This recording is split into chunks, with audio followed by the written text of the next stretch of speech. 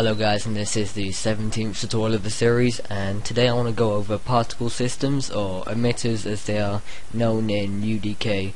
So today I'm going to be going over the different settings for particle systems, show you how to put them into UDK, how to work with them in matinee to fire them off at specific times. So I'm just going to open up a test map just to show you what particle systems are and how they can be used. So let's see if I can find it. There we go. I'm just going to give it a second to load here. Close. All I've got here is like a piece of road with some pipes around it, but if I press play, just going to give it a second to open up, you will see that I had some synchronized explosions there. So I'm going to show you the basics of what I've got for that. I've got 3 different emitters, 1, 2 and 3, and in Kismet I've got matinee and a level loaded event, and these are hooked up to each of the different emitters, 2, 3 and 4. So I'm just going to delete these quickly and delete the matinee that I made so I can show you how to make them and where you can find particle systems. Just going to delete this quickly. Okay, to get to particle systems you want to go to your content browser and you want to go to the particle systems tab. Just going to press I'm just going to clear that, all assets, and go back to particle systems, and you'll see you have some particle systems here. Like you got the blue muzzle flash here. Let's see if I open that quickly. You can't really see that, it's not small enough. This is the cascade editor, by the way. I'm going to go into that. You know what, I'm just going to find this fire one. Here we go. So we've got the very basic fire animation particle system emitter, whatever you want to call it here. So under the settings for the particle systems, there's loads of things you can change. You can change like the warm-up time, which is the time before it actually starts off, like a delay. You can use a real-time thumbnail, which will change it and show the animations it plays down in the content browser. And here again, you got the delays, and those are the only things that you really need to worry about in the cascade editor. You don't really need to go into that. The rest of the work's all done in matinee. So I'm just going to add a emitter into the game quickly. You can just drag and drop, and if I just minimize that, you'll see what's wrong with that. You'll see you have your fire animation, but you can't choose when to set it off. So I'm going to go find a explosion animation, and here it is, the one that I was using before. I'm going to right click, add emitter. Okay, press play, and you'll see it, but you can't change when it sets off. So to do that, I'm just going to scale it up so I can see it better. Press play, and there we go. And I'm going to, yeah, actually I'll be fine. Then you want to go to your you want to go to Kismet. You want to go to matinee. Open that up, and with the emitter selected, you want to go to right click, new particle group, and just call it anything you want. I'm going to call it explosion 1. And you'll have your toggle on and off track. So, oh, sorry about that. So when you've got the toggle on and off track, I'm going to show you how to use it now.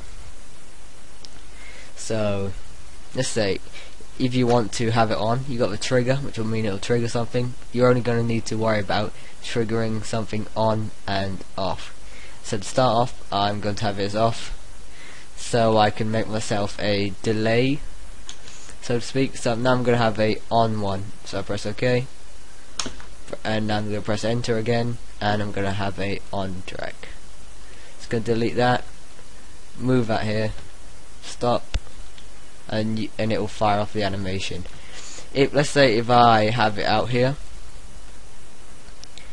it will just keep replaying it.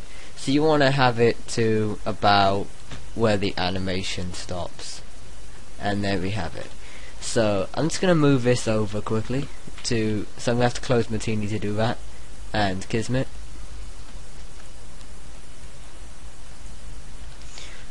Okay.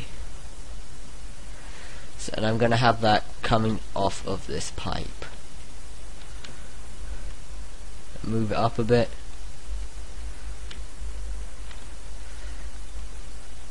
Copy and paste. I'm going to have another one here. This one's going to be a slightly bigger explosion. So I'm just going to scale that up quickly. You can move these around with the normal transformation tools. You can in any way you want. You can scale it to size, non-uniform, rotational mode, translational mode, whatever you want really. So I'm just going to go back to Kismet, and you can add to add another emitter into the matinee animation. You just want to go to new particle group again and call it explosion 2. You don't have to call it explosion 2, but it's just an abbreviation, so to speak, that you can use. I'm just going to trigger this on. This is going to be on here, and this time I'm just going to trigger about halfway through, as if one setting off the other. Press stop and then play. You've got one explosion.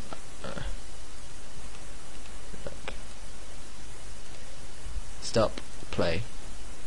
You couldn't see the second one because the other one is rather large.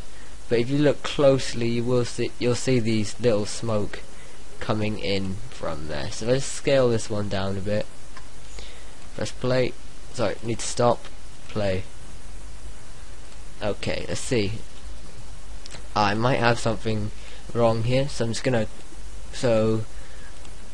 delete this group quickly. It's not purple because I didn't make it with the emitter selected. Okay, now it's purple and it should be fine. So with the toggle track select, I'm just gonna do on. Gonna move that around here, and I'm gonna make another one which will be off. So if I go stop and play now, you'll have the really small, this really small one after the stupidly big one. And there we go.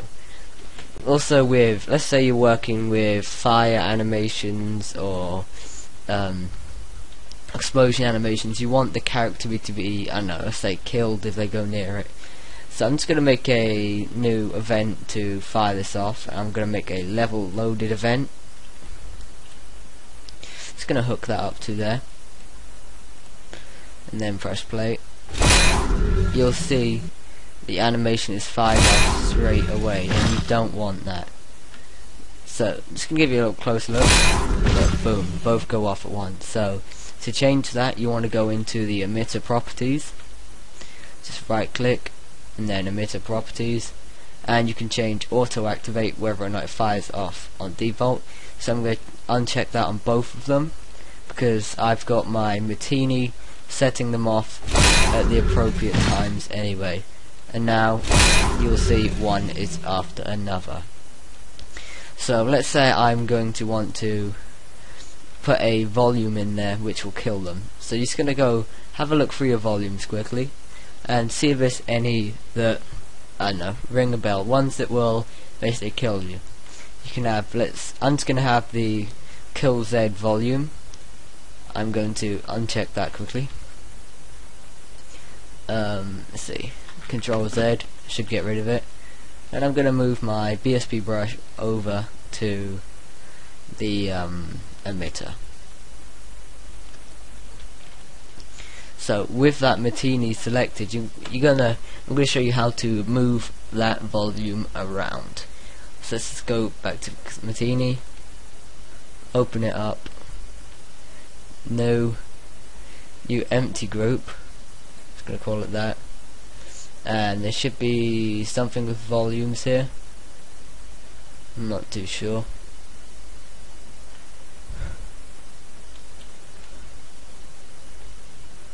Okay, so I can't remember where it is. You don't really need to worry about it, but the character will get the general idea. If there's an explosion, run away.